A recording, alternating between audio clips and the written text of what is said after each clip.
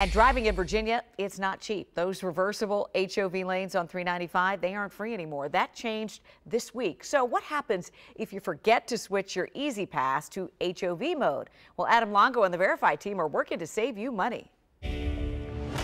Our Verify team is here to help get you the truth about rumors and other nonsense you see floating around online. One of you asked us to verify, can I get a refund if I forget to switch my E-ZPass Flex to HOV mode? Well, we took that question straight to Transurban, the express lane operators on I-95, 495, and now 395.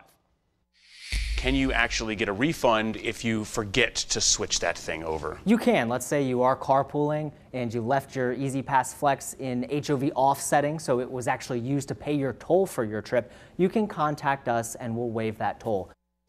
There you go, verified. If you forget to switch into HOV mode and you had 3 people in the car, Transurban says, yeah, they'll give you your money back. Now, how does Transurban know you're not just rigging the system and turning your Flex on with an empty car?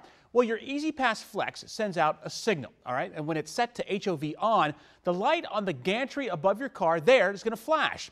Now, there are Virginia State troopers parked just down the road. They look for those flashes, and then they eyeball the cars going by to see how many people are inside.